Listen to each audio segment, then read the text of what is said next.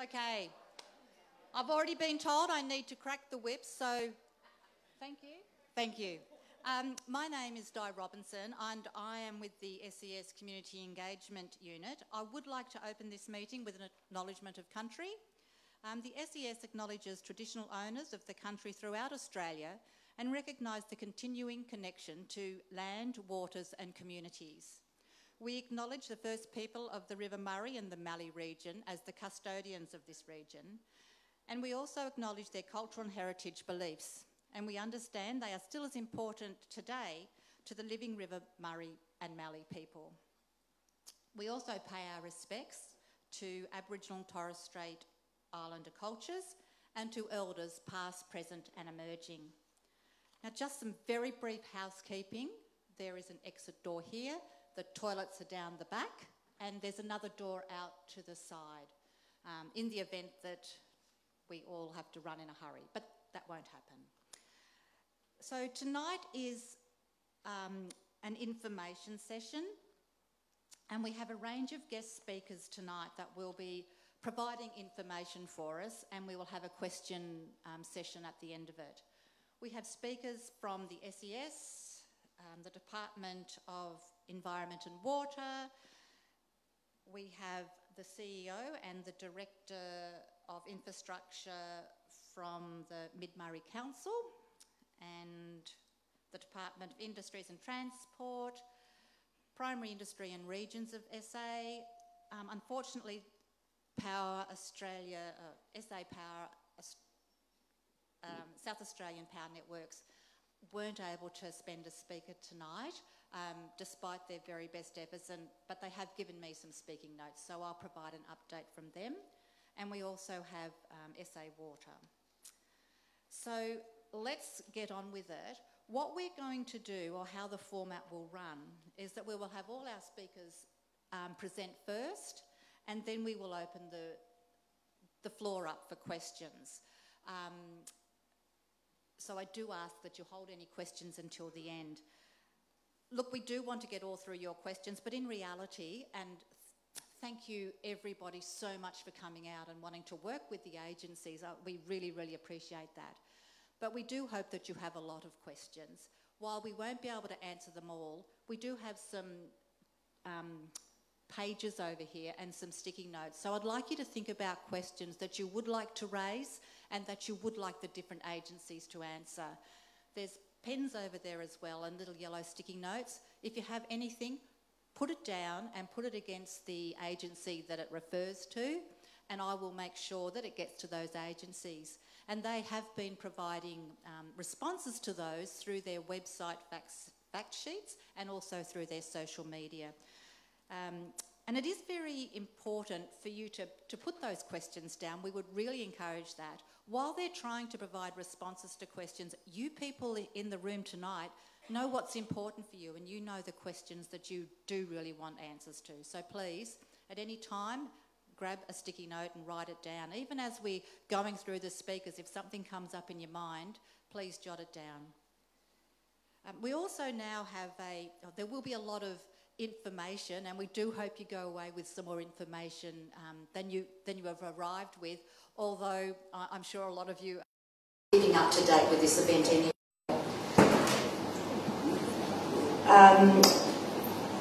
I guess too, we do have a lot of brochures and the agencies have provided brochures, so please take some on your way out and take some for people that haven't been able to attend tonight, and please feel free to discuss this, whatever you learn tonight, the information with any community members or your friends, community members and so forth. I also wanted to let you know that tonight is being live streamed for those that weren't able to come tonight. Thank you, Samuel, for setting all that up. And so I do ask the speakers to speak clearly into the mic so that we can actually capture all the information. Now, I think that's about all I wanted to say to start off at the moment. So we will start off. I'd like to welcome Steph Zawaski. Steph from the SES, and she's the SES Incident Controller. Thanks, Steph.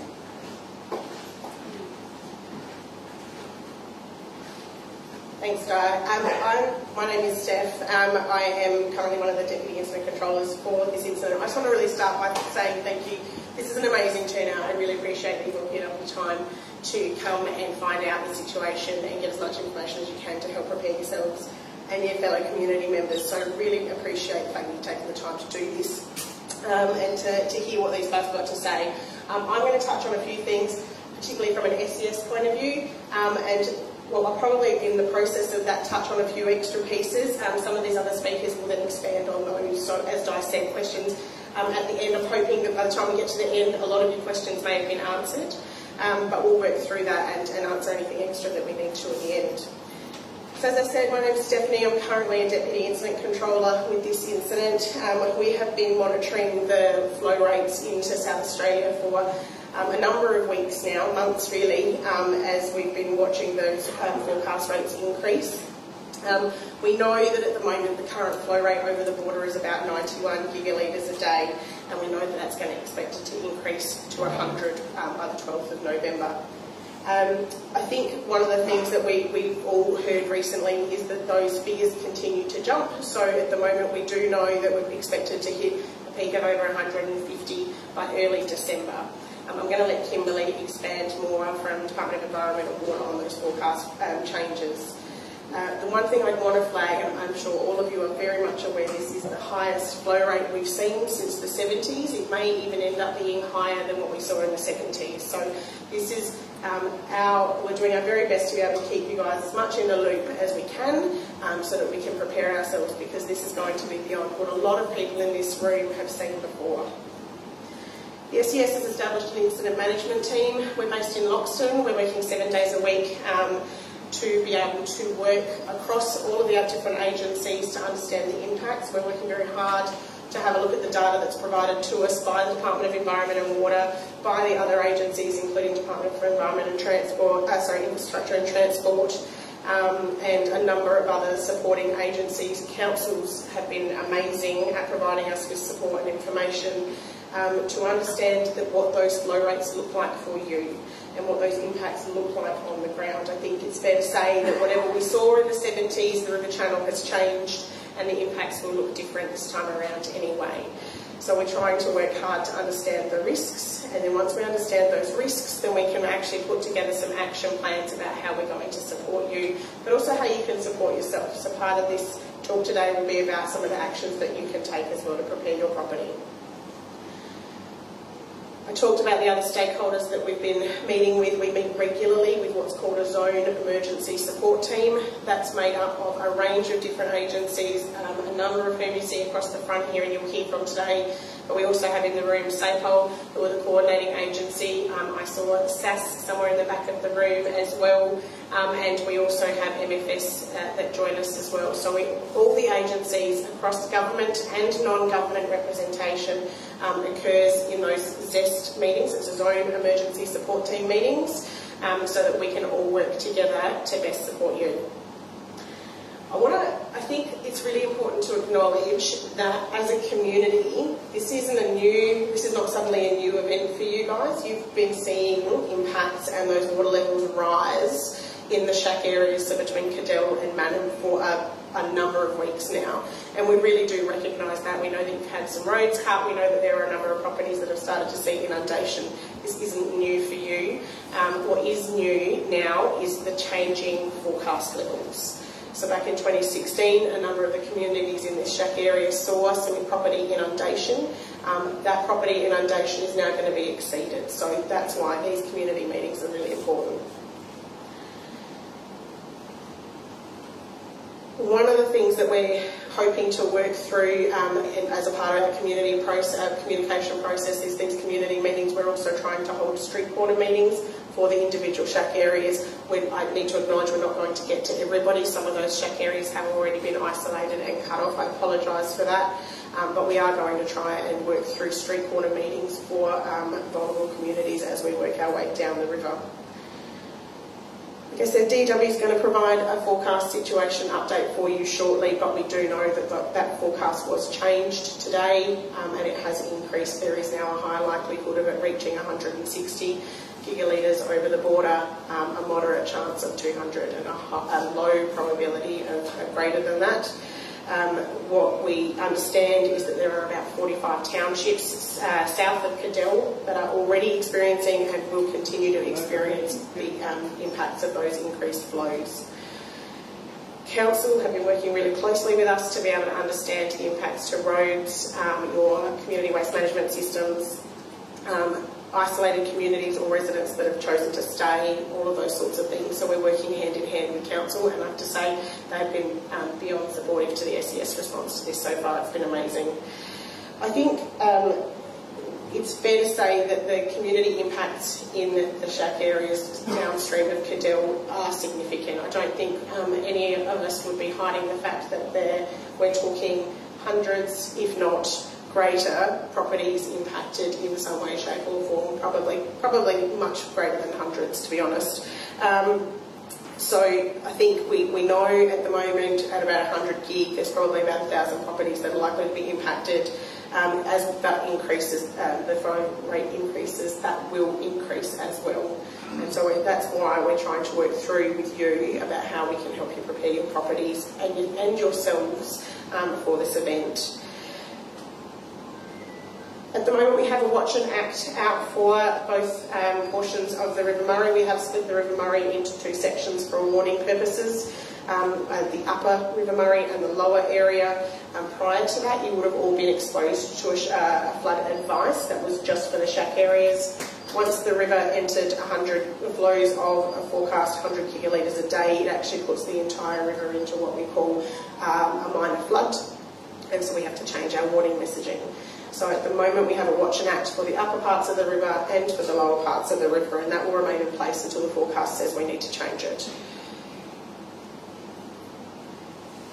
You're going to hear an awful lot of information tonight about where you can find like different contact numbers, different websites, all of those kinds of things. And those are all really, really important. And luckily all of these agencies have got flyers that have those details on them for you.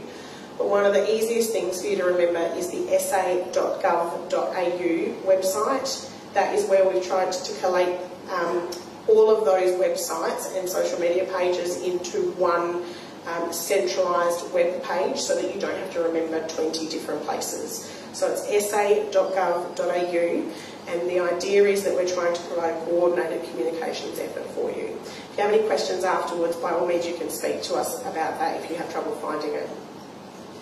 We also have an SES floodline, and I'll give you the number now, but please note that it is on our flyers that you'll find over on the table. It's 1800 362 361.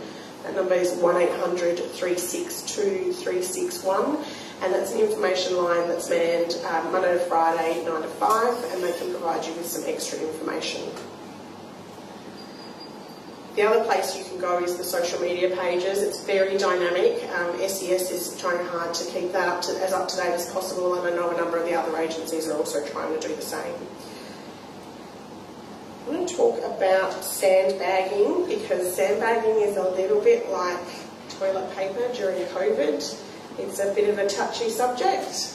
But sandbagging is something that I know a number of you probably have already been doing and have been getting sandbags from. I know we've had a couple of community sandbag days here in Blanchetown already. We are trying to make sure that we've got enough resources for everybody, but I think it's important to note that there is sandbagging and then there is very effective sandbagging.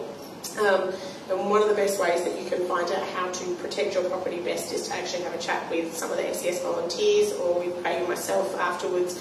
Sandbagging your property may not mean building yourself a sandbagging wall. In actual fact, that may just be an awful lot of waste of your time and resources trying to build it when we talk about these increased flows now. However, you can sandbag your doorways, your vents and your drains in an attempt to try and stop that water from ingressing into your property.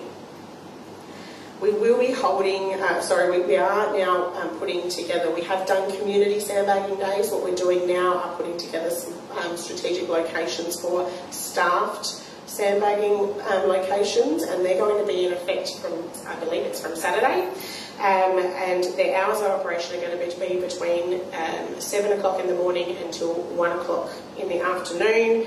And they will have sandbags on site, sands, there will be people there who can answer your questions, and the closest one for you is actually here, right there. In fact, there might even be sands there already. There's no sandbags, but there's sands there already.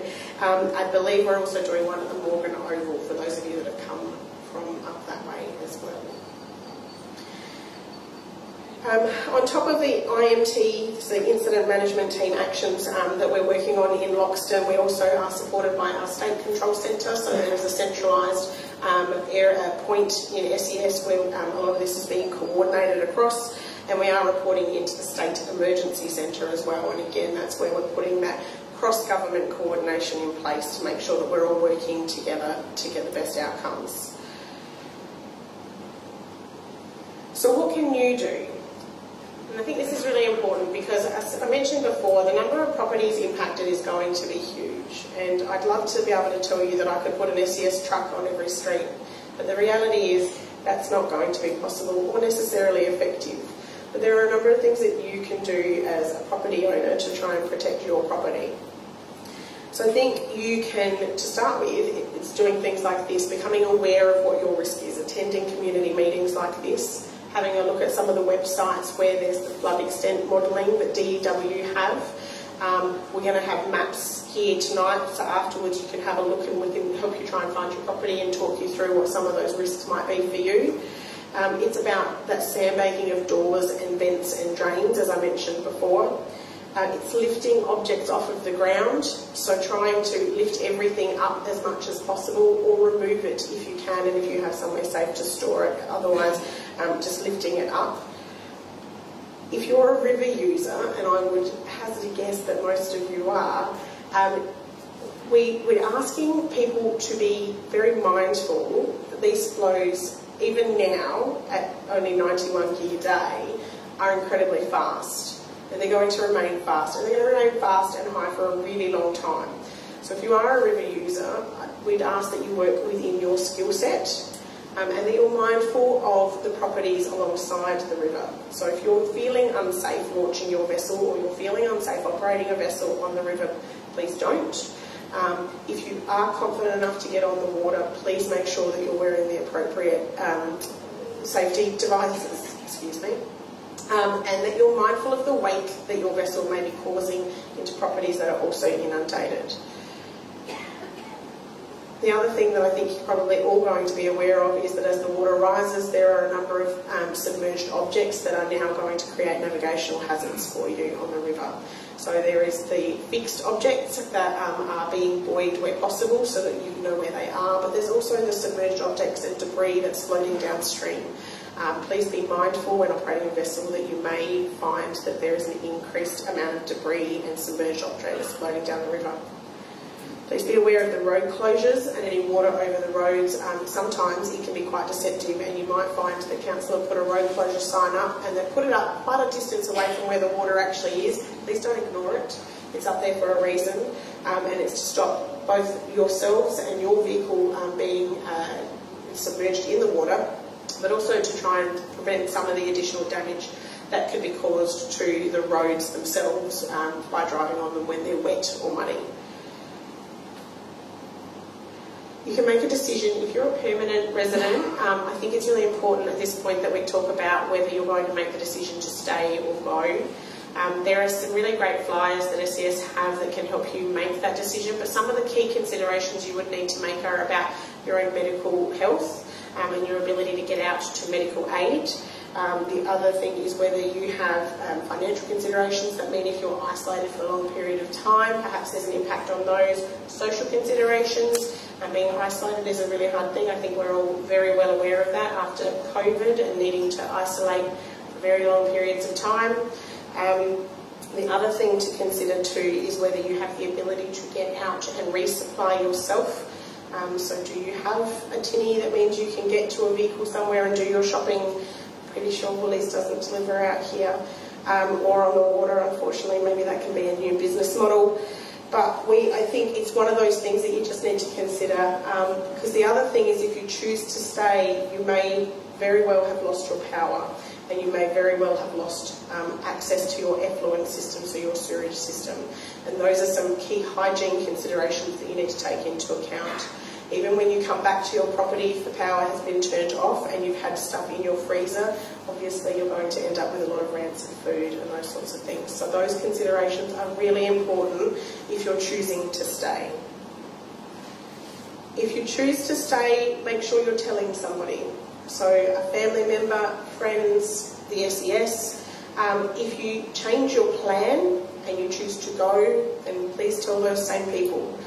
Because if you don't tell them and you leave, there'll be an assumption made that perhaps you are still there and unnecessary resources may be looking for you or spend time looking for you. Emergency relief is here tonight. I'm going to let Tina talk about what is happening with emergency relief because they are supporting the incident management team for people that do end up, the phrase is displaced, it's not a particularly nice term, I'm sorry, but for those that do need to leave but have nowhere to go, Tina is going to be able to touch on that today. So again, how can we keep ourselves personally safe? Keep up to date with the safety warnings, monitor the road closures. Councils have been great about updating road closures, and I know that they've been communicating to you on a regular basis. Don't drive through floodwaters. Don't undertake river use unless it's within your capabilities. Be aware of any downed power lines. Please don't let children play in or near floodwaters. Be mindful of any waterborne or insect vector diseases. So we know we've got JEV, Ross River virus, and Murray River encephalitis. So just being mindful of those risks and making sure you're looking after yourself. Consider the suitability of your drinking water. And I'm going to finish on one final thing. At the end of the day, the SES is working really hard to make sure that we're doing the best thing that we can for you and your properties and yourselves personally. But if you need us at any point, you can call for a flood response. You can call 13 25 00, so 132 500, and we will be able to still provide that flood response for you. So please don't hesitate to make sure that you contact the SES when you need to. I'm going to leave it there. Thanks, Steph. And I also just wanted to note that the SES is the lead agency for flood, and that's why we're actually facilitating this meeting tonight.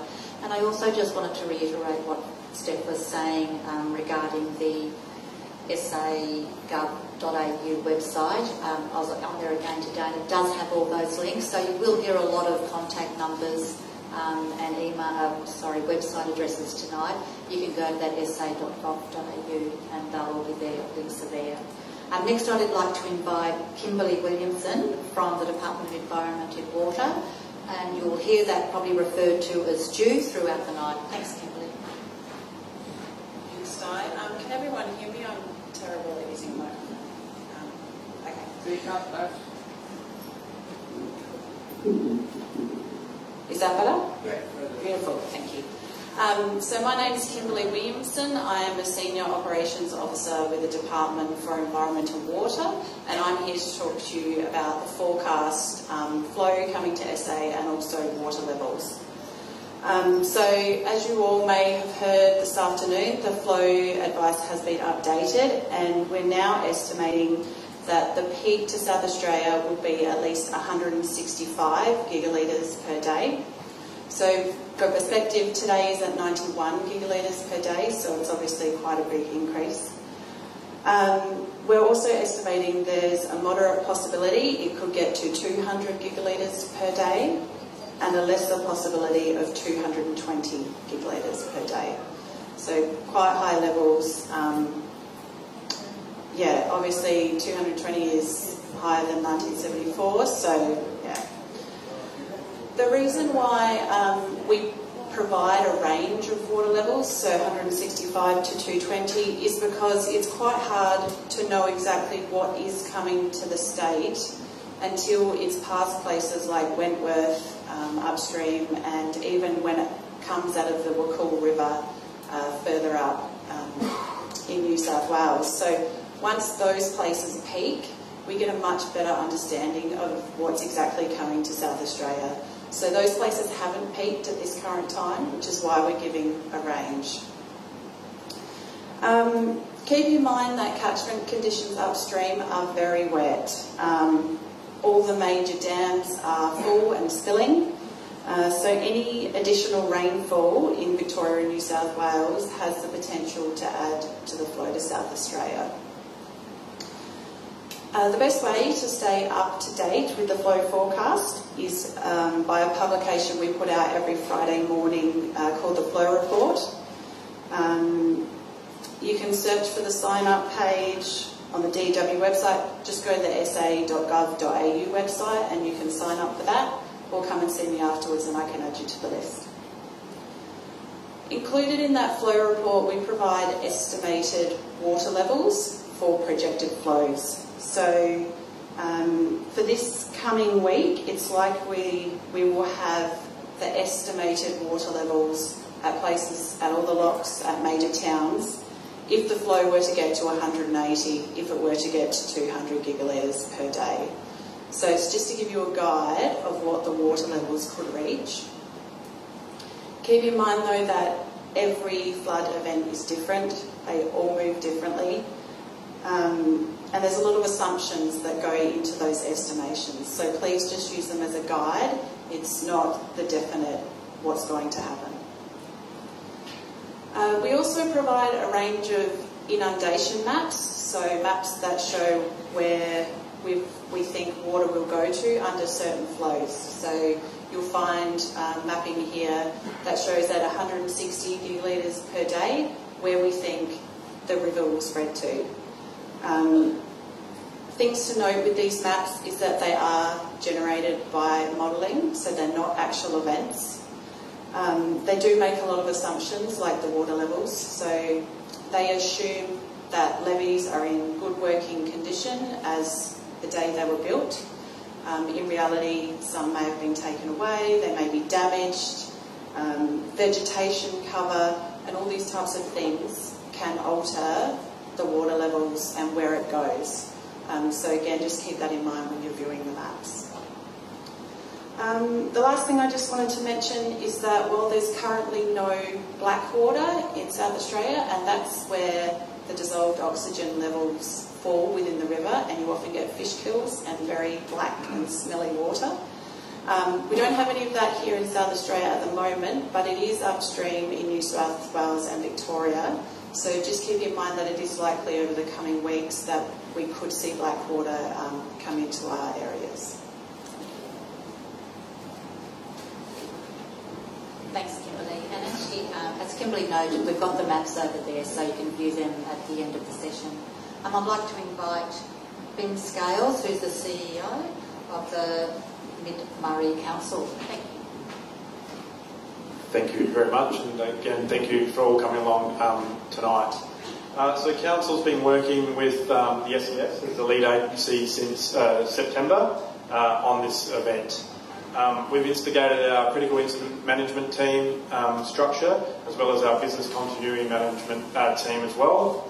They've both been activated to manage the event in with the lead agencies and the other agencies that are here tonight. We have also acted, although we're focusing on preparedness, we've also activated our risk management plan and appointed a recovery manager, management plan, and appointed a recovery manager. We need to start thinking about that. As you've heard from the other speakers, this is going to be a long event, but we need to understand what we're going to do in recovery as well. As was mentioned by Kimberly, the forecast has changed today. So we had mapped up to 200 gigalitres per day throughout our area on all of our assets. Now we are increasing that to 250 gigalitres per day. We hopefully don't have to deal with that, but it's obviously important that we are prepared. Our priority thus far has been asset risk assessment and flood mitigation strategies to protect and preserve people and assets. This is including our SWIM systems, or STED systems, so community waste management systems, roads. We've got over 3,000 kilometres, and I do acknowledge colleagues from Loxton Way Creek here tonight too, who have areas across the river. So of that 3,000 kilometres of road network, we're expecting 250 roads to be impacted, in excess of 300 kilometres. Now that obviously may change with increased flooding, increased projections as well. We'll be doing assessments on our levee banks, marine structures, which has included removing pontoons and closing boat ramps, and looking at our priority assets up and down the river. From a community perspective, we've been working with the SES on sandbagging, and as we've said, there's been some issues with sandbag supply. But as was mentioned, we don't necessarily need to be building massive structures. It's about prioritising, and there's some information sheets on what you can do with sandbagging. We ran 7 community sandbagging sites with the SES over the weekend, and now we're prioritising them to 4 up and down the river in strategic placements or places, and they'll both have sand and also sandbags working with the SES. We've delivered over 1,500 tonne of sand thus far, and I think 2,000 was by the end of this week, and obviously that will increase as we continue to move forward. We are understanding and working with other agencies on displaced residents, and we've communicated out a number of sites. Some have facilities, some don't. Obviously the caravan parks are going to be impacted because they're generally along the river, but if you are looking and you've got caravan and camping facilities, then we've promoted them out, and the other agencies, I think Housing's here, will talk about evacuation centres that may come to play moving forward. We've also established Morgan Sporting Complex as a free site for camping, and we're just in the process of finalising one in Madam and in Blanchetown as well, and we're having conversations and hopefully we'll be able to communicate that out tomorrow or early next week. We've also been working with the other agencies to support vulnerable people. From a development perspective, there's no mechanism in the Act for works without a development approval. However, we've developed a process for emergency building works, such as construction of flood banks or mooring poles. We understand that obviously mooring poles are at a set level and there may be need for houseboat operators or people with houseboats to look at their mooring poles. So we've developed a process where we've enabled emergency works under Section 135 of the Planning, Development and Infrastructure Act, which allows us for work to be taken when there's a risk to property or people. We're also working with our colleagues to seek amendments to the regulations to enable emergency works to be undertaken. So we've developed a process, and this will be on our website. You still need to notify council of any works you're going to do, but you don't need to submit a DA as part of the normal process and have that approved prior to doing those works. We understand that's just not practical. But you still do need to do, at this point in time, to submit a DA at some point. Encourage you to speak with council or the other councils and speak to their planners if you've got any questions and give you advice. We understand that time is of the essence and we want to facilitate that as best we can. We also ask, though, when you are doing emergency works, that you do give consideration to how the construction will impact neighbours or other properties adjacent to you. And I do want to stress this is just about emergency works to do with flood and inundation, not just because you maybe want to build a new shed somewhere. So we try to make it a streamlined process as best as we can. From a financial support, we obviously appreciate that's going to have a significant event on business operators and also residents. You might be aware it's closed now. Voting is closed on the local government elections at 5 p.m. today. A new council will be elected on Saturday, and we will be having a first meeting on November 22, and we'll be workshopping opportunities for providing financial support and relief to those that have been impacted by this event. We've been working with tourism, and someone from tourism is here somewhere, up the back there, SATC. We want to still promote safe visitation. The river is looking magnificent, but it's risky and it presents significant risks as well. But we also want people to still be coming to the region, and there's lots of things to do outside of being on the river as well. So, but it's about being safe, and we also welcome the Premier's consideration of financial support for tourism operators, and we hope to hear something from the government in the coming days or early next week. From a communications perspective, we've also all heard about sa.gov.au as being the source of truth. All of the agencies, including councils, have dedicated websites which have up-to-date information and links to the relevant agencies and to that sa.gov.au website. We've also regularly updating our digital channels, and we're distributing an electronic direct mail on Fridays. We've got a database distribution list for that. If you're not on that, I encourage you to go to our website and join up. And we're communicating as much as we can, as quickly as we can, about road closures and shut-off of swims. We do acknowledge that some of the swims and some of the road closures do have to happen quickly, and we're trying to give that information as much as we can. On the swims, some of those decisions are made by SA Power Networks, where they just communicate to us, and we do encourage and we've asked to give us as much time as possible, but in the end they just have to turn the power off. And if that has to happen, we have to protect the asset and remove switchboards and other structures in that. But we are trying to provide as much information. But as has been mentioned tonight, now is the time to act, if you haven't already, to put your flood plan in place. If you don't have access to the internet or website, you can come into our offices and our staff will try to assist you as best we can. There's obviously a lot of information and pamphlets here, and we can provide and support those. We'll have some copies to give out at our offices.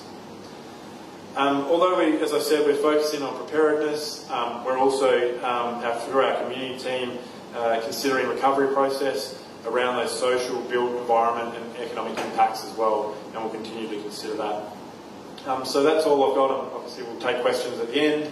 I'd just like to acknowledge the amazing work that's being done by the SES as a lead agency, and the collegiate approach of all of the agencies and councils working together. This is obviously really challenging times, but we need to make sure we're working together. I'd also like to acknowledge Dave Hassett and all the work that the infrastructure team have been doing, and also the support from other local councils. I suppose my end message is it's a challenging time. We need to be considerate and kind, and also look after those people that can't look after themselves. So thank you, and I'm happy to take questions at the end. Thanks, Ben. Next up we have Donna Gray, who is from the Department of Industries and Transport, and the acronym is DIT. Thanks, Donna.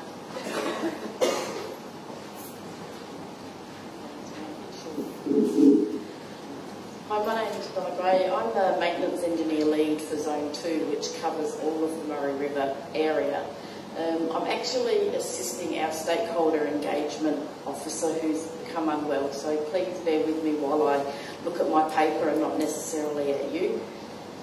So just starting from the top, we've been working like everybody else to get all the data and the information to understand what impact that's going to have on our ferries and our road network outside of council.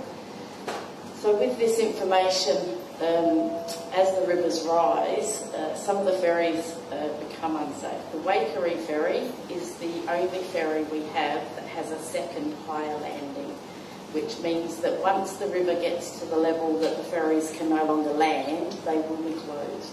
We've been putting together some loop-to-loop detours just to get an understanding of what the worst case scenario is. With those, obviously we don't know where people are trying to get to or to travel to on the main state roads. So what the marine team are doing is they're taking measurements regularly to monitor when those ferries will actually need to close, and then secondly, as the flood flows reduce and the water levels reduce, they'll be also looking at when they can reopen them. So that'll be an ongoing task that they'll be undertaking. We need to also consider with the opening and the closing of the ferries the public safety, the vehicles that normally travel on the ferries, and how that affects the ferry operators and their responsibility while they're out there. At this stage, we're anticipating the ferry for Waikerie moving from the lower landing to the higher landing. Should only take about a week. We're hoping we could get it done in 3 days. They're preparing that at the moment. I don't know how many of you in the room that will affect, but it's quite a big task for us to shift the ferry from one landing to the other. So once the estuary reaches a 1.6 metre height, that's when we can shift it. So there will be that period possibly where the Waikerie ferry won't be able to be used. So that will then enact the detours for that. The other ferries that may need to close during the event will include Morgan, Lirrup, Madam, Swan Reach, Walker's Flat and Penong. And as the water flow forecasts increase, there is a possibility that even some of the ferries down on the lower lakes may be affected by road closures as well. So we're still working towards understanding what that means for the people at the lower end of the River Murray. What have I got here? So as the ferries do close, the information will be communicated through the various websites and the social media. So if you do use a ferry regularly for your transport, please keep your eye on that so that you can understand how that's going to affect you and what alternate decisions you need to make. So the early closures of the ferries, what we're doing is we're basically putting out variable message signage. So that will go out to try each side of the ferry as well as some strategic locations to try and give the general public notice that the ferry is not available to cross the river, so that it will try and save some of their travel, because we don't want people travelling to the ferry and then having a whole heap of people trying to turn around. So we'll be putting those in place very, very shortly. They will be in place even if they're not turned on. They'll be out there ready to turn on and provide that information to the public. Sometimes there may be roads that will need to close due to the water levels.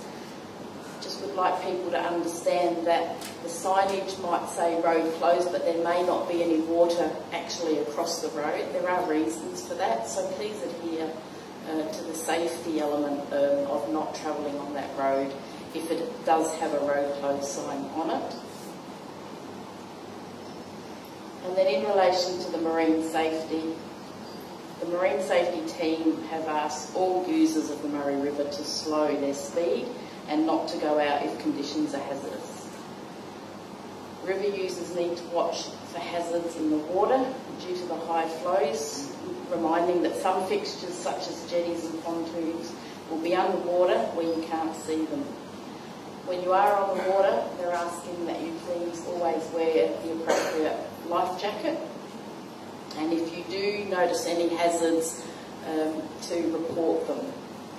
They're busy out there at the moment with signage and marking the yellow buoys to try and keep any known hazards identified. So hopefully that will keep people safe. So our road maintenance team are currently assessing the roads that will have increased traffic for the detours. We've got increased resources that we will be putting out on the network between now and Christmas to try and alleviate some of the issues with the additional traffic. Please don't drive into floodwaters, as I said before.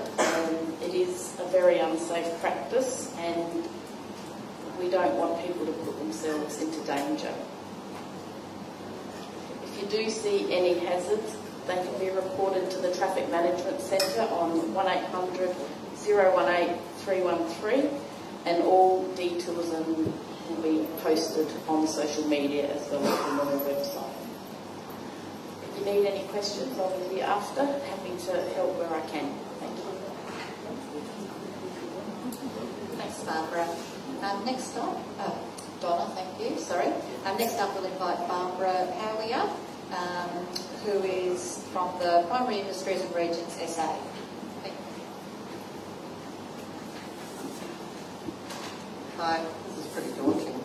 It's right in front of me. For those that know, Primary Industries and Regions has presence in the region. Like my role as regional coordinator means that I both live and work in region all the time, so I'm driving and seeing exactly what everybody else in the room is seeing. So please, if you have any questions or need clarification, part of my role is to act as a conduit as well. So while SES are leading the response, our role is to make sure that everybody in the room also finds the right person to talk to solve whatever their question might be. PIRSA, along with every other agency in the state, is also doing our mapping and our predictions, and we were going well above the anticipated levels a while ago, so we're quite confident that at 180 we have minimal inundation of primary production land. We do have some annual crops, and we do have vegetables, and we do have dairy concerns, but we are working with industry at this stage, and if any of you fall within that section and you think that you're growing on a piece of land that will go under, please talk to us and let us know. We're doing a little bit more than just mapping. We're actually going out and also ground truthing areas we don't know. So part of what I've done today is drive around and check places on maps out to see what's there in the ground and what that looks like. So we're here to try and make sure that our information is able to be responsive as soon as possible. We do know that there are going to, as I said, going to be areas that are inundated, and we know that that's going to cause some concern. But we really do want to work through it in a way that supports. We, as the agency, also have responsibility for livestock, and so if there is an issue where there is an inundation, where there is livestock stranded, that is our responsibility also to come out. So we'll be monitoring livestock where it is and looking at where there's registered livestock regularly. So please make sure that everything's updated on the PIRSA website, and all of that way we know what we're looking for. We're also working with RSPCA and the Animal Welfare League for other animal-related issues. We still have our normal responsibility, and I'm just going to go back a step because I will forget this like I did last night. With the rising river levels, there are going to be increased snake numbers, and so we're going to ask councils to put all snake catcher numbers on their websites or have them on the accessible through the sa.gov.au site, because there is going to be snakes trying to also get to higher ground, so just please be aware and from a safety perspective.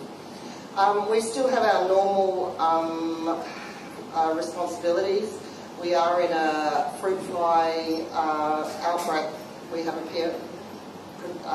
our PFA is currently suspended, so we do actually still have 16 outbreaks in the Riverland, and obviously Blanchetown is at the border of that. We're still trying to manage, well, we still are managing that. We're going to have exactly the same challenges as everybody else in the room. We're going to have transport issues in getting our workers and our teams on site, and we're going to have access to properties as well. That will continue, and we just ask that everybody has the same patience as what's going to be needed. We're actually looking at relocating some of our teams, if needed, to be able to be more responsive and reduce that travel time where roads go. We also currently have Varroa Watch, and we've got foot and mouth, and also the Japanese and encephalitis has been mentioned, and everybody who lives on the river or works in the river corridor is actually eligible for a free vaccination. So please check the health website or talk to your doctors and your clinics and see when that might be appropriate, if you can have one. Transport is going to be our single biggest concern initially, especially with roads leaving and going into what could be a record grain harvest. We know that there's going to be a lot of trucks on the road and a lot of movements, and a lot of places where trucks would normally travel that they can't. So we're monitoring that and looking at what we can do to try and support that being as low impact as possible. Kimberly mentioned Blackwater. We get into this really interesting space. So Department of Environment and Water are responsible for water management, and so the Blackwater event if it occurs or when it occurs, would be reported to everybody via DW. However, fish kills that are traditionally associated with Blackwater, the clean-up is actually the responsibility of primary industries and regions. There's already been a commitment to do that and not leave that to council because they already have enough on their plate. So we have got a team of people that are actually already putting in place what will happen in the event of a Blackwater, in the event of needing to do a fish clean-up. So that would be, we hope, will be quick and seamless. We also have our farm business mentors, which have been around now for quite a few years. We have 3 in the river corridor that are amazing people, Robin Kane, Brent Fletcher and John Chase. They're there for any business people that might want to have a chat, find out what's available, where to go for information, or just to have a talk, because sometimes it's about a problem shared is a problem halved. So they're there. Their information is also on our website, which is obviously also available through the sa.gov.au. And just finally, if there is anything, we do have the site at Bloxham Research Centre, and we do work closely with every other agency in the room. So please don't hesitate to give us a call. Thanks, Barbara. Next, I'd like to ask Tina Snowden to come up, and Tina is with Housing SA.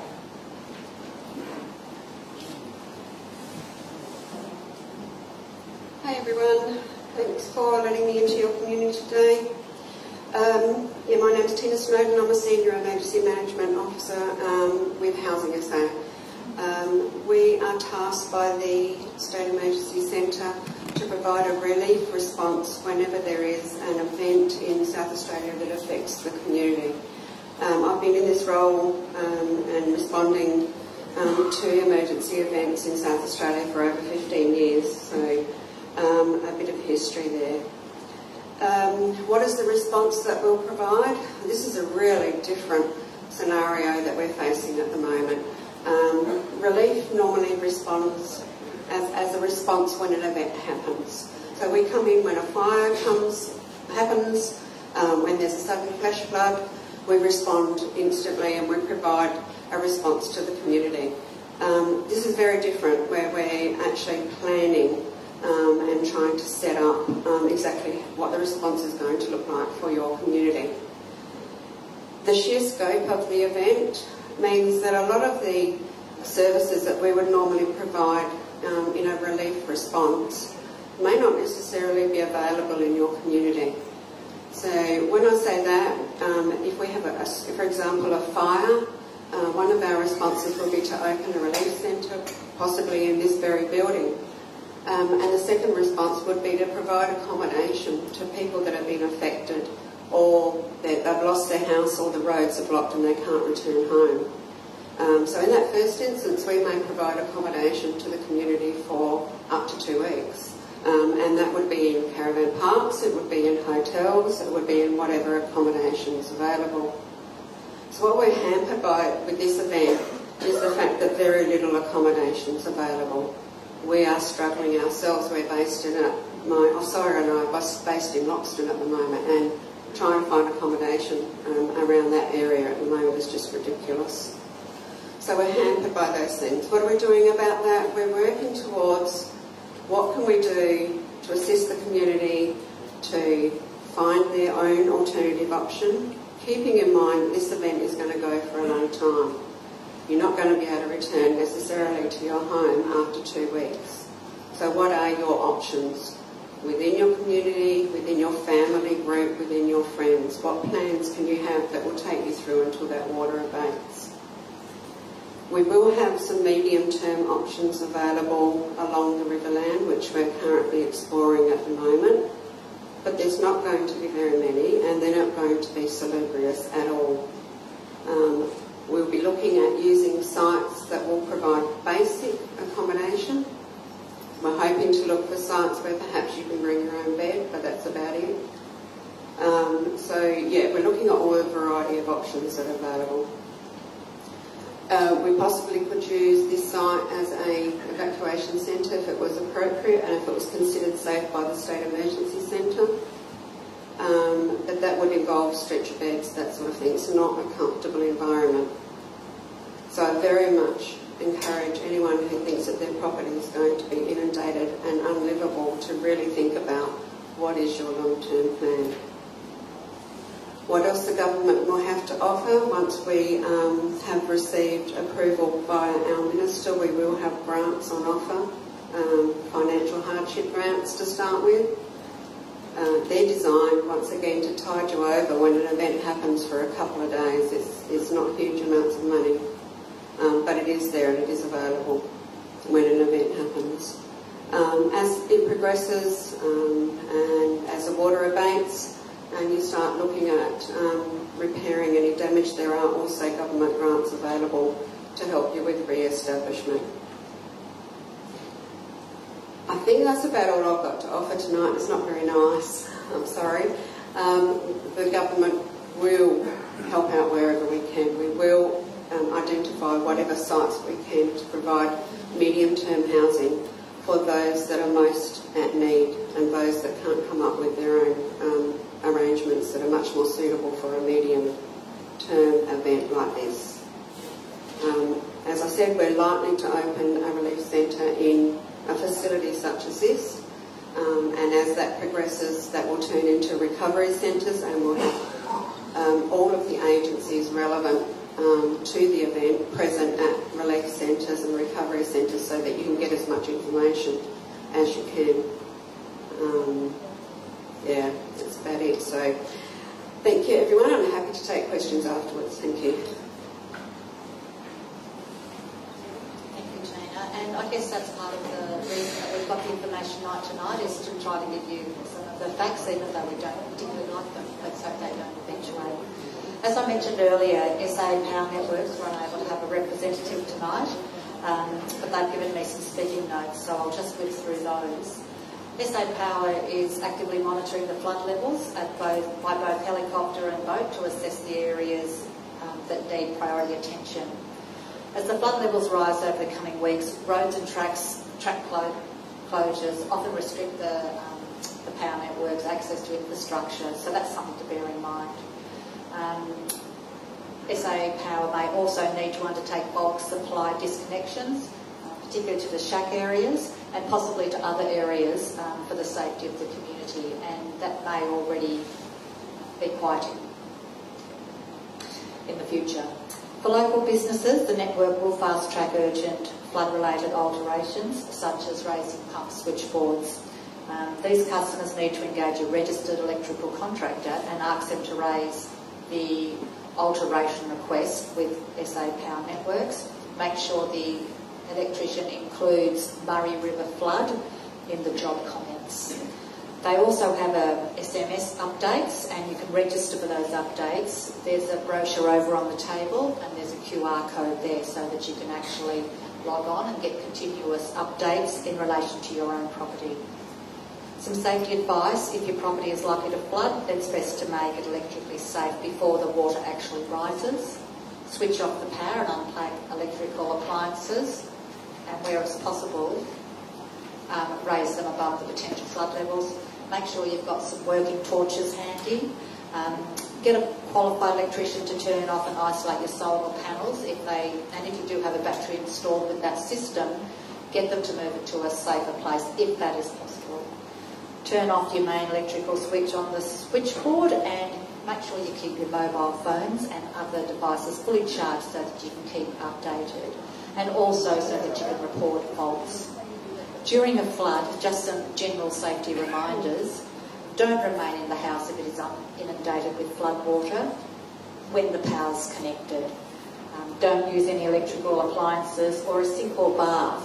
If you feel a shock or tingling sensation from any of the metal or plumbing, just report that problem as soon as possible on 131366. Don't leave your vehicle if power lines have fallen across the car or vehicle unless you're in immediate danger. Stay inside and call 000. Stay well clear of electrical poles, substations, fallen power lines and any objects that are in contact with them. If electricity poles and wires are covered with floodwater, stay at least 150 metres away and also report that incident. And if you're in a boat on floodwaters, don't move any power lines that you find, and don't travel under power lines. With the rising floodwater, it may put you at risk of electrocution. Outage maps, you can access flood-related, potential flood-related bulk disconnections by using the QR code on the handout, which is over on the table, or log into the SA Power Network website. And as SA Power are not able to answer questions tonight, they are definitely committed to providing responses to any questions that you may have that relate to them. So again, if you'd like to put your question onto a yellow sticky note, put it on the SA Power and I'll ensure that that gets to them. Next I'd like to invite Josh up, and Josh is with SA Water.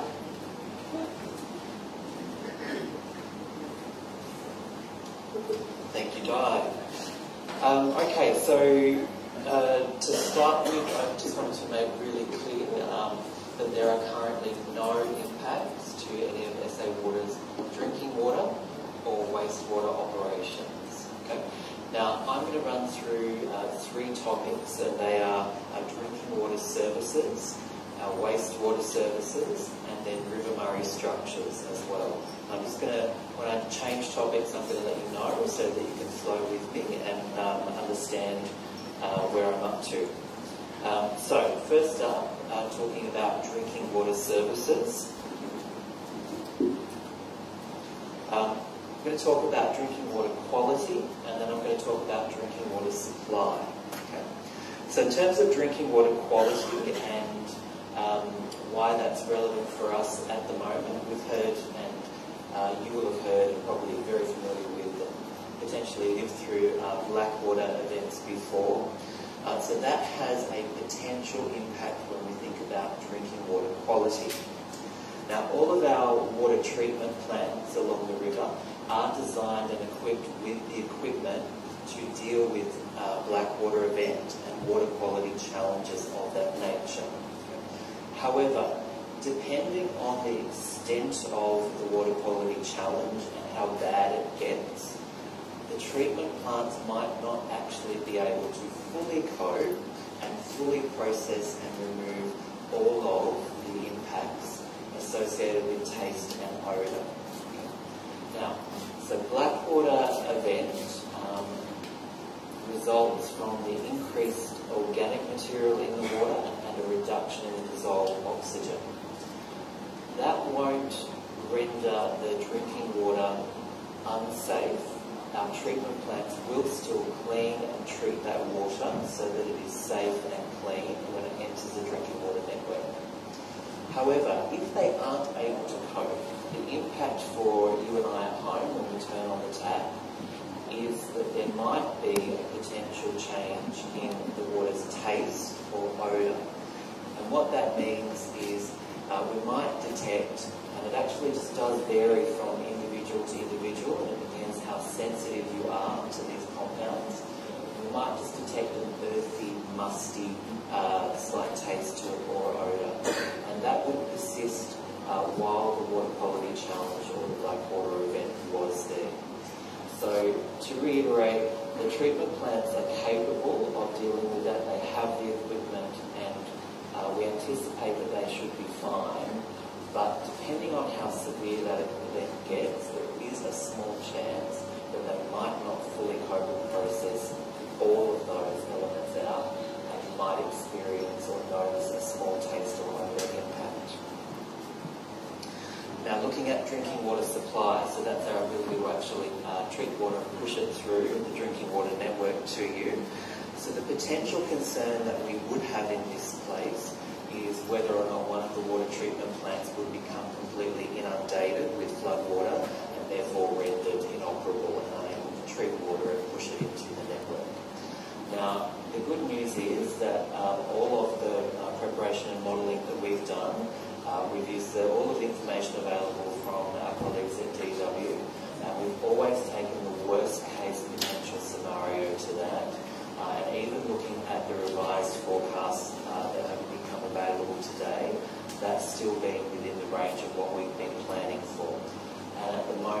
don't anticipate that any of our water treatment plants along the river will be impacted in that way. They're all located above those flood markers. Specifically,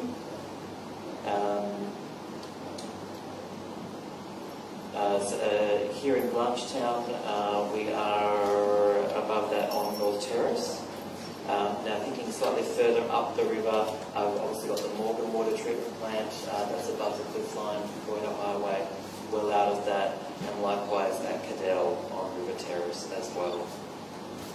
Now, that said, that doesn't mean that we're just sitting there doing nothing. So our teams are actually doing a lot of preparation to make sure that they've got all of the treatment chemicals that they might need there, backup pumps, also emergency generation as well, because we could be impacted by the de-energisation from SA Power Networks, or if roads weren't passable as well. So we're making sure that we've got extra equipment and materials there so that we can continue operating as best possible. Now, in the event that a water quality or a water supply challenge actually did eventuate, we will very proactively communicate with you to let you know about that through traditional and social media, especially most effective to reach. So very much tuning into ABC, watching your TV news as well, looking online. Look for social channels as well. And in that, we'll very much be letting you know what has happened, how we will support you and what we're doing in response to that, but also if there are any practical steps that we need you to take in response to help us manage that situation. So that's in relation to drinking water. Now I'm thinking just about our wastewater operations. And again, just to start, there are currently no impacts on our wastewater operations on any stretch of the river. Now, we actually don't operate a lot of the wastewater operations this far north, and certainly not in this area, so there's not a lot of potential impact that we would see here. Further south, we are particularly looking, we were at Manor last night, looking there at our water treatment plant and making sure that we're putting in some protective measures there, such as raising our existing embankment levees there, making sure we've got all of the treatment chemicals there, some backup pumps and backup generators as well. Again, in the event that we had any kind of interruption to the wastewater network operations, we would do the same thing in very proactively communicating with people through traditional and social media to let them know what's happened, but particularly in that is to let them know what we might need them to do in response to help us manage that situation. So that's wastewater. The last topic that I wanted to touch on is River Murray structures.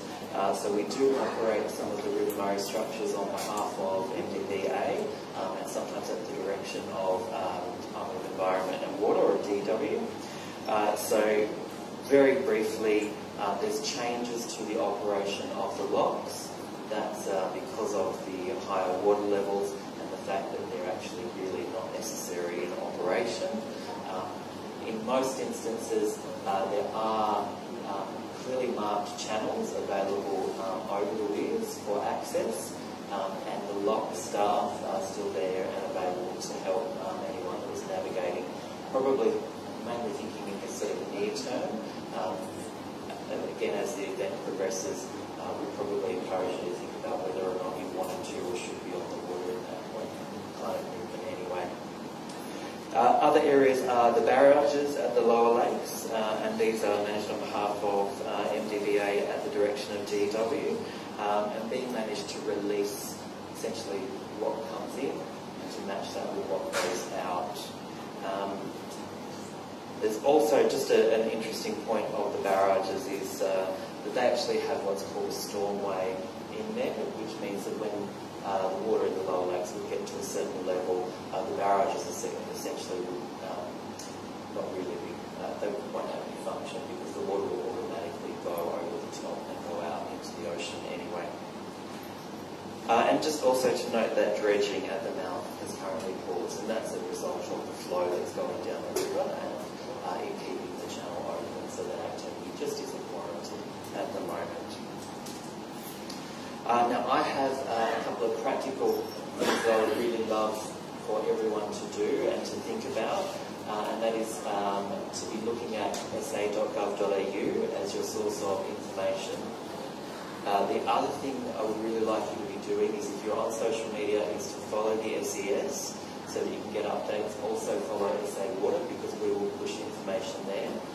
Particularly if you're a Facebook user, that's really great, because not only can I push material out there organically, but we can actually use that to pay to advertise, so that we can ensure that any critical information reaches you as well. The other thing that I would really love everyone to do is to make sure that your mobile number is registered with SA Water, and just take 2 minutes if you can sometime over the next couple of weeks, 2 weeks or so. Call us on 1300 SA Water, and you'll get a real person in Adelaide, and you can make sure that we've got your mobile number on your account, so that if we have service interruptions or emergency alerts to go out to you, that we can send you SMS notifications as well. It just means that we've got another way to try and make sure that we can get that message directly to you. That's it from me, and happy for questions. Happy. Thanks, Joshua. And that brings us to the end of the speakers. So we're going to open up the floor for you to ask questions to all our speakers. And we also have some additional people in the audience that you may like to direct questions to. We have Ryan Meakin from SA Police. We have Jenny Turner and I think Bill Namey from South Australian Tourism. Connie Wilson from Destination Riverland. And David Beaton, who's the CEO from the Loxton Wakery Council. And just a few steps. Look, I'd like you to be patient. We only have one microphone. So when you do ask a question, I would ask that you stand up and ask your question clearly. And please, can you limit it to one question, as there may be quite a few questions that we'd like to get through. We'd like to get through as many as we can. And again, if you don't get your question answered, we don't have time for it, please put it over on the sheets. Okay, let's go. Samuel, it's this microphone we use. If you'd like to wrap, okay.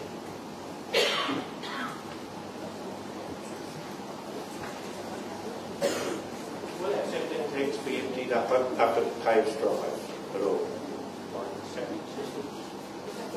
Council?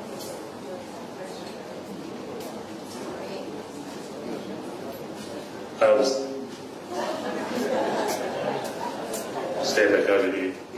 No, not at this time. Basically what our CWS crews will do is they'll make an assessment on the swims. They may start pumping out some of the systems like the effluent to the pump station prior to dropping down the pump stations, but then suggest that potentially putting sandbags over your septic tank just to prevent any leakage.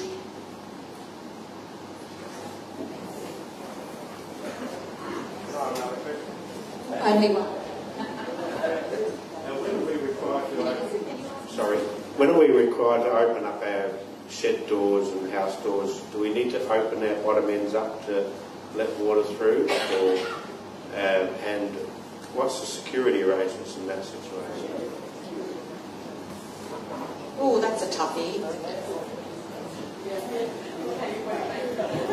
Steph. That's an excellent question, and not one we've had yet. But I think it's absolutely one that we need to make sure we have an answer to. I'm not going to promise you that the answer I'm going to give you tonight is necessarily the right one, but what I can say is that I'll try and give you a bit of a guide tonight, and then I'll take that away tomorrow, and we'll make sure that we put some communications out with a more detailed answer for you.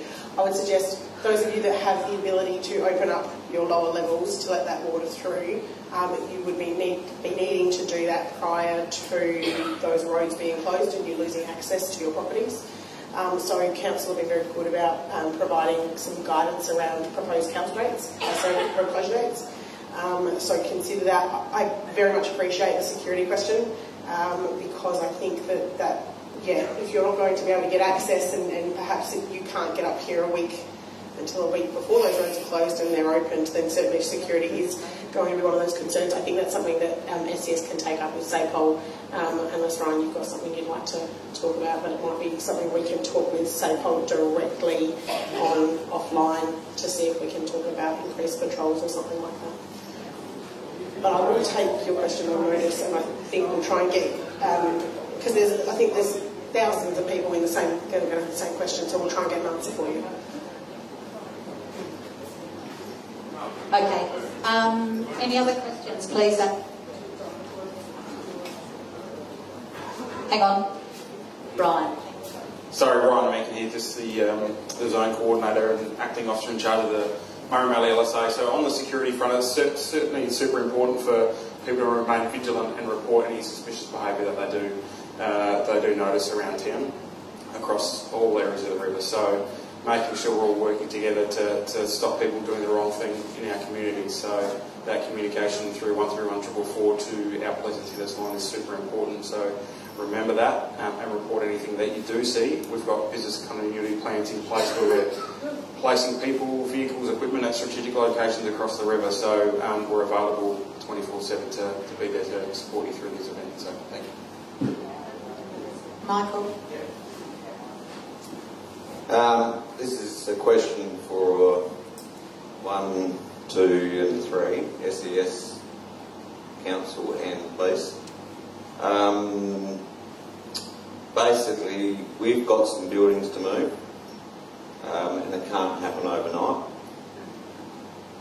We would really like your assistance, because we've got buildings that have to move that we have to pay for a police escort to move 1.5 k's. In this situation, that shouldn't happen.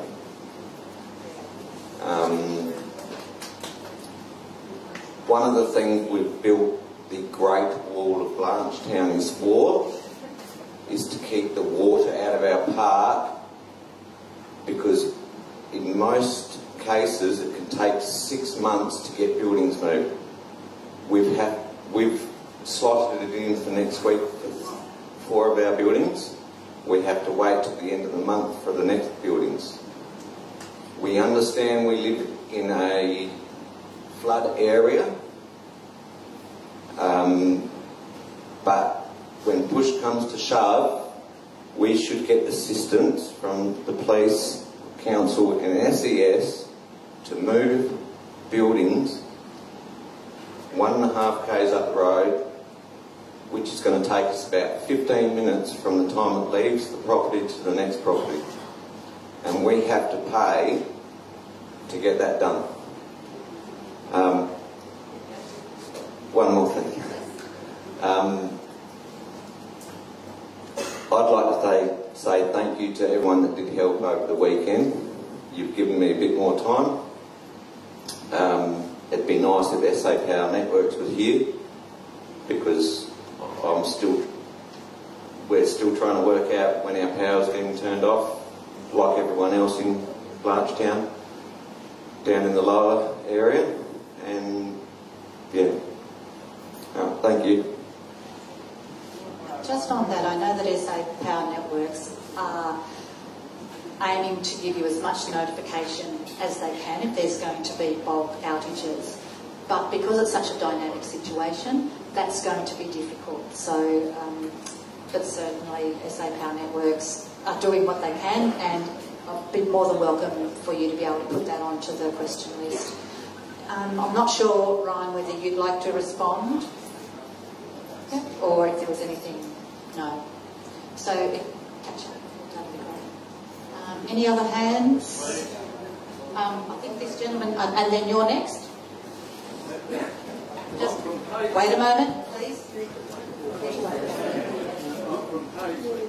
And I cannot get an estimated level of the lock to work from, whether it's 1 foot in the place or whether it's 3 foot. Can anyone give me an estimate of what lock 1 will get to? Okay, Kimberley.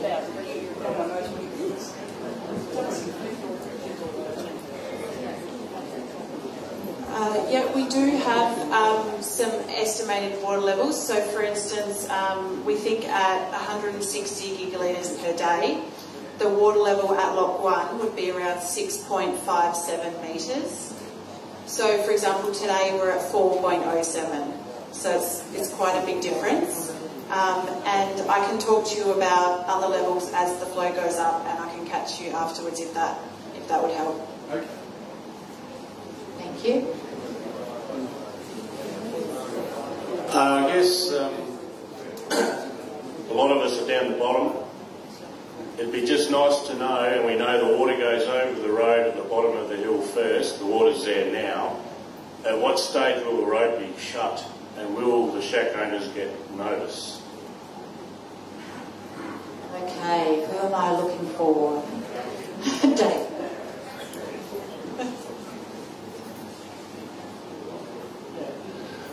We've been monitoring all the roads, and what we've got is basically a rolling schedule at present, which is 7 days in advance. We put that on our webpage every Friday. We've had a look there down there now. It's probably about 600 mil, I think, from last Tuesday to the edge of the surface.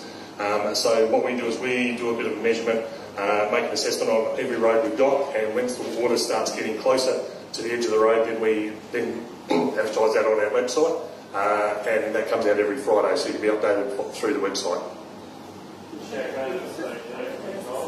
Yeah, we actually email out to all the shack owners, and we've also got the list, as Ben made mention, that you can subscribe, and we then send that out to everyone. Okay, coming through. Okay, this one's for the council. When and if everything goes under and the clean-up period starts, e.g. flooring, carpets, chip rock and all that, what assistance is given, one from council or if any? Is it a matter of fact just putting it roadside and someone comes and picks it up, or are you on your own?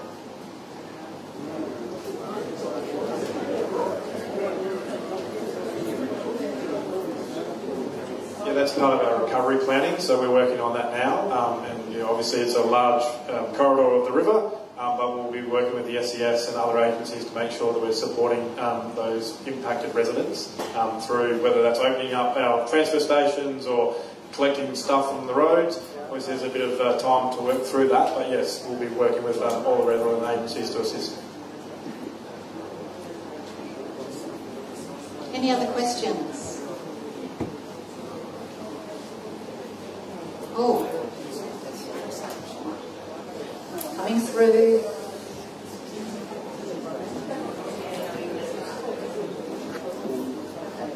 I put this to the council or the mayor.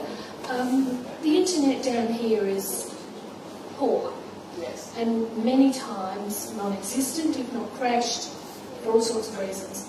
Has anyone approached Telstra to upgrade or put a second line through, even if it goes back to 3G, so people can get onto sa.gov.au? It's great to advertise it, but it's damn useless if you can't bring up the site. Well done.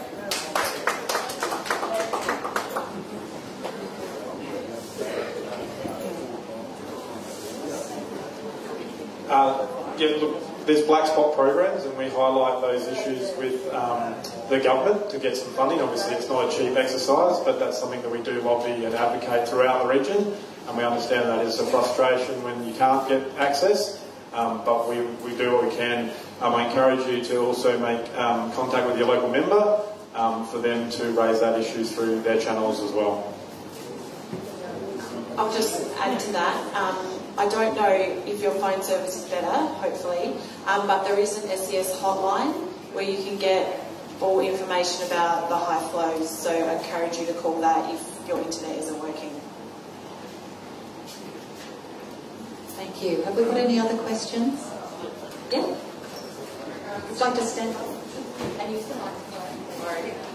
in regards to the street meetings for those that are going to be affected, we're in a state where there's 30 homes just under the bridge, so how are we going to know when that meeting's going to be? Thank you. So here, down here, Just down the road? Yeah.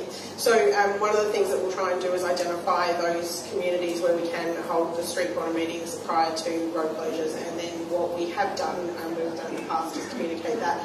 We tend to put them out through either at the general store or the pub and through shack owner associations to try and put like a flyer out to communicate. And then we do ask, and what we did the last time in Swan Reach is we actually had a local, I had a mobile phone number for a local laundry who we then contacted, and then word of mouth.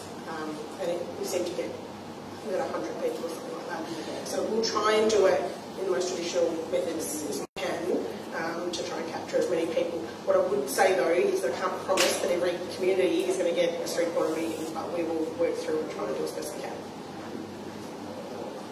Thanks, Deb. Maybe over here.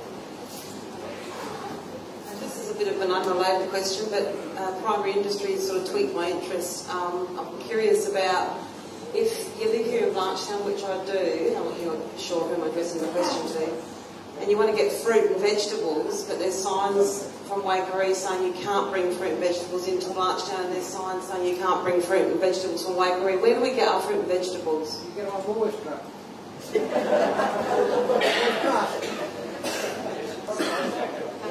Question. Oh dear. The reality is that, yeah, Blanchetown's in one of those funny little spots which is on the edge of the... hey, I live only like half an hour up the road, so I'm in exactly the same situation, okay? There is now a change in the receipt rule where if you do buy from Waikerie and you do keep your receipt, you can actually bring them back to Blanchetown. If you're going the other way, the Barossa Co-op is actually a registered space as well where you can buy as long as you have your receipt.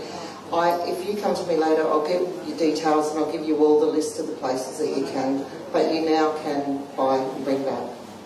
Thanks, Barbara. Now, do we have any other questions? We are coming to an end. Just a moment.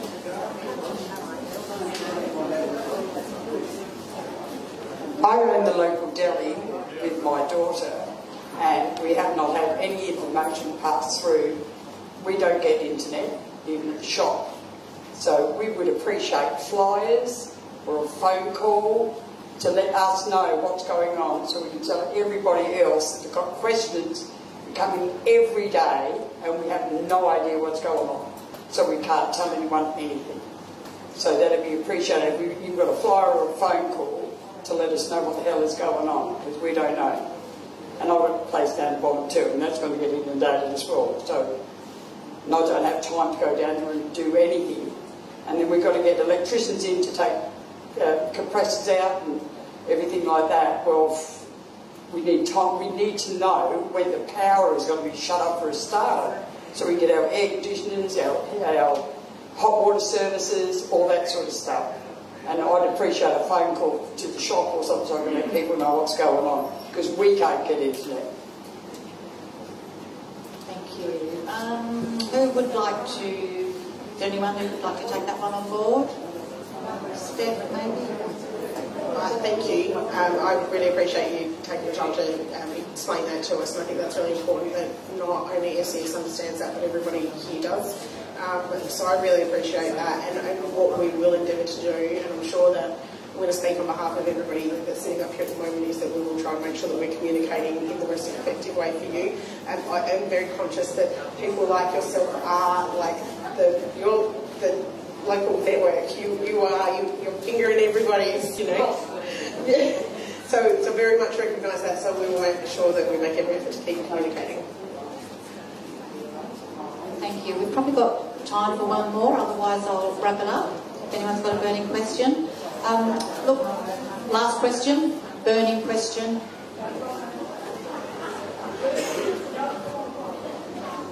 With everyone's power being shut off and power networks calling up, is there going to be extra services available, like many more electricians, because you're going to get a couple of hundred people calling at once? I'm not sure if we can answer that. Steph's going to have a go. All your that one correct. Do you mean in the recovery phase, so when everything needs to be turned back on or to be turned off? Turned off. Okay. I think that's one that we can take offline and raise with SA Power Networks in our zone emergency meeting. But I take your point absolutely, that the increased demand on electricians is going to absolutely go through the roof.